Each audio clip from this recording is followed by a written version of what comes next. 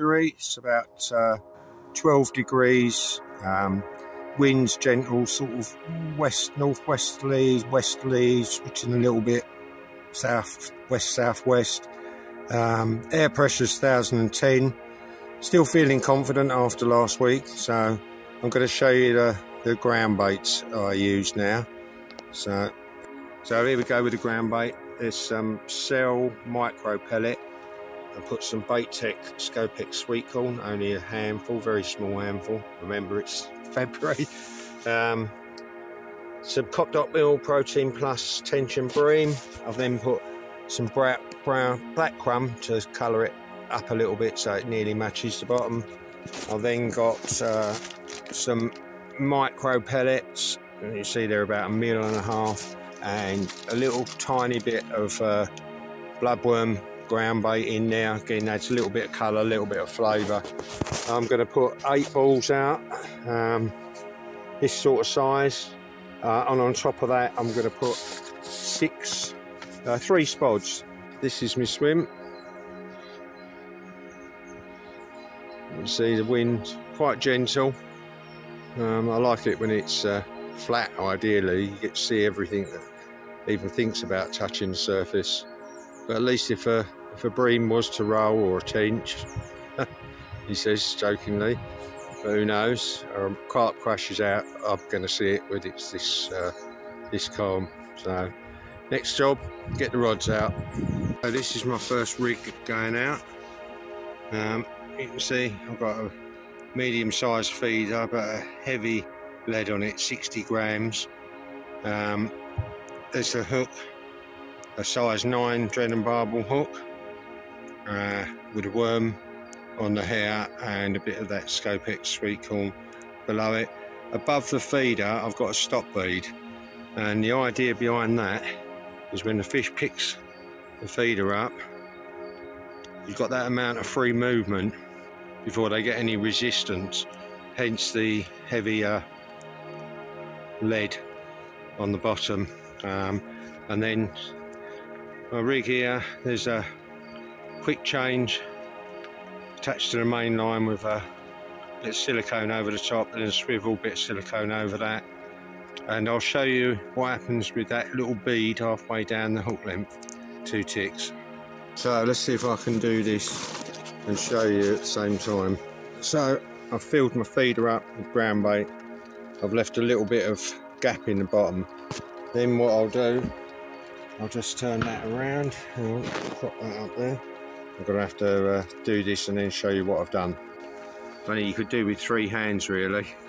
So what I've done is I've pushed the bead into the ground bait. I left a little bit of gap for a little bit more ground bait. That way when I cast out, there's no chance of that hook length spinning over the top of the feeder, because this time of the year the last thing you want is to have your rods out for 4, 6, 8 hours, whatever it happens to be, and you bring it back and it's completely tangled and the fish can't even get close to the bait, or if they do, they're feeling resistance straight away from the feeder. The idea behind the stopper bead with the feeder is, if you think about it, a big bream bends down, picks the bait up. If it's fixed, it'll feel resistance straight away and chances are it'll spit it out. This way it can bend down, pick the bait up, start turning sideways, it then feels the resistance. Well, bream don't think as cleverly as we do. It's not going to move towards the resistance, it's going to move away from it, and that's it. It's nailed and it's in the net a few minutes later. Right, cast out and I'll get back to you with the next rig. So this is my next rig. It's an 8 mil drilled krill pellet. I don't know if you can see, it's a little bit shiny. What I do is I buy some of that Calder shrink wrap and I just shrink a sleeve of it, literally about 3 mil round. I don't know if you heard that, I just had my first indication. The rod's been out there a minute.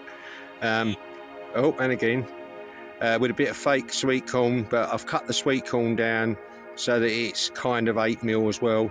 The hook is a size 7 dread and barbel hook, very sharp. I trust them. Now I don't know if you can see the silicone on the hook itself, that silicone sleeve. So that works in two ways. It's blowback, so if a fish just picked the bait up and spat it out, that sleeve will blow back to the knot. The other aspect of this is when the fish picks the bait up, the last thing I want it to do with its top lip, which is where it's most sensitive, is taste a piece of metal. Chances are they'll pick the bait up, it'll all go in one go.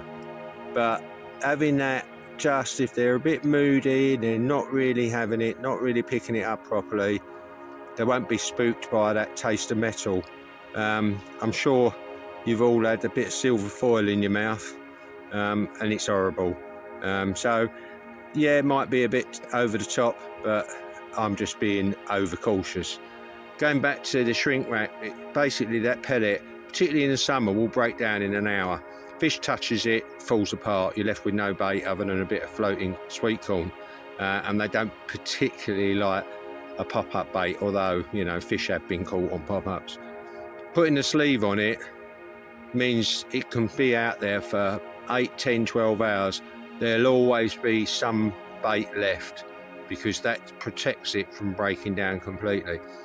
That's times by 10 in the winter. That bait could sit out there for 24 hours and it would still be the same shape, similar consistency. Yeah, it's taken on a bit of water, but I'm fishing, and the last thing you want on a long haul session in the winter is having something out there and you haven't got any bait on the hook. Right, get back to you when I get my rods out. So rods are out. This is a view from my bivvy. Conditions are decent. I mean, bearing in mind it rained all night last night, got a bit of sunshine. It's gone up to 12 degrees. The water temperature's 7.1, which is an increase on last week a little bit. There was a bit more colour in the water last week. It's a little bit clearer this week. I don't know if you're going to be able to see. Oh, you can see some remnants on the bottom. Last week it was really cloudy. They were pumping in from the Gippon, and because there was a lot of rainwater in the Gippon, it was running like drinking chocolate, and as a result this end ended up like drinking chocolate. I don't think it will affect the fish too much once light starts to drop, but with the sun out it might just make it a little bit quieter, a little fish a little bit more timid. But remember, I'm only fishing in 12.5 foot of water, and that sunlight will penetrate through and put the fish off. They're quite nocturnal this end. I found even in the summer months you can fish down here, not get a beep all day long. As soon as the sun drops below the trees on the far bank, which it will do at some point, it's like a light switch, quite literally, excuse the pun, but the fish will start feeding, and that's what I'm hoping for today. So get back to you when and if I catch a fish. That's going to be fun, trying to video it and land it at the same time. I could do with a full fan or one of those GoPros. That'll be the next step. Doing it on my phone at the moment. Speak to you soon. So I'm going to talk a little bit about my ground bait. So the reason I put a mixture of balls and spods out is with a bit of wind like this, invariably on a place like Alton, as big as it, you're going to get a lot of tow, a lot of movement. So I want to know that some of it's getting down to the bottom exactly where I'm putting it. I always catapult out to my marker float, and fortunately I'm pretty accurate with that. I probably ought to take up golf. My coordination's not bad.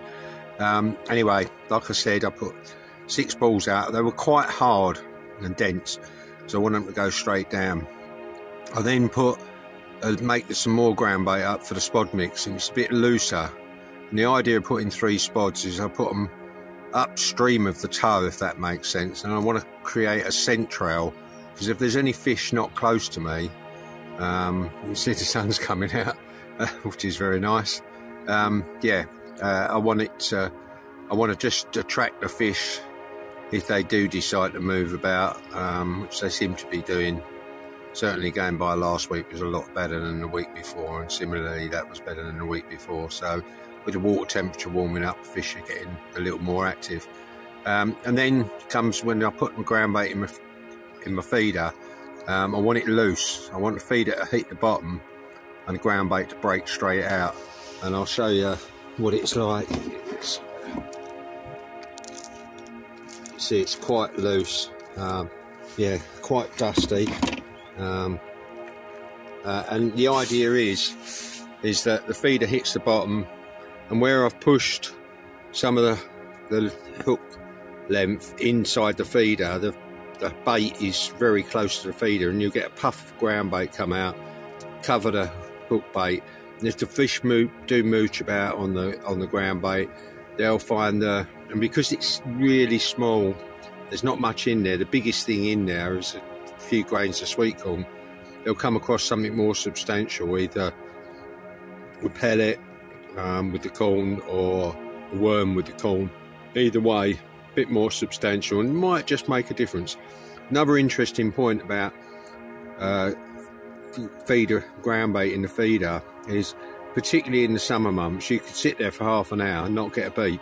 You recast, and within 30 seconds you'll get a bite.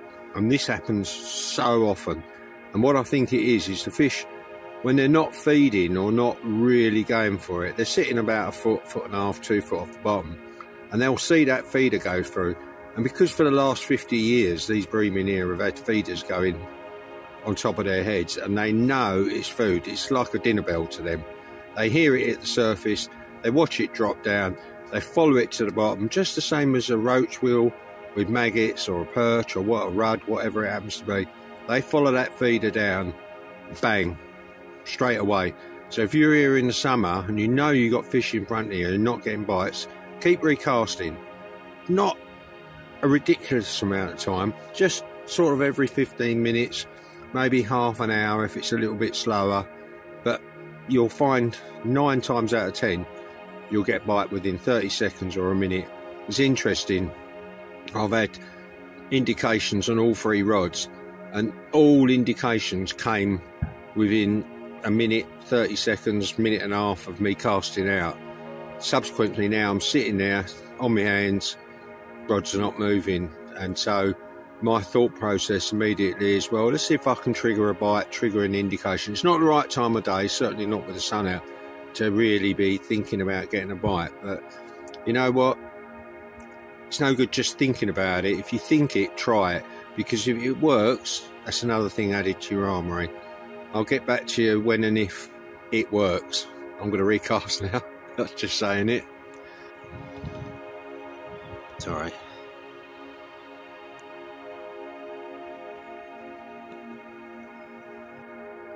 Last light, see my middle rod, just had a decent indication on that. Wind's dropped, conditions are perfect. It's about 9 degrees Celsius, so it's quite pleasant, and I rather suspect as soon as the light goes completely I'll get a better indication, hopefully they're fish. Speak to you as soon as I do, or when I do, or if I do. At some point I'm sure I will. Feeling confident. So just as the light went, just as I predicted, here's my first fish. Not particularly big, you can see. Shine the light on it, just about 6-7 pound I guess, something like that, but it's the start and it's the first fish, so happy days with that. I'll see if I can give you a close-up of it.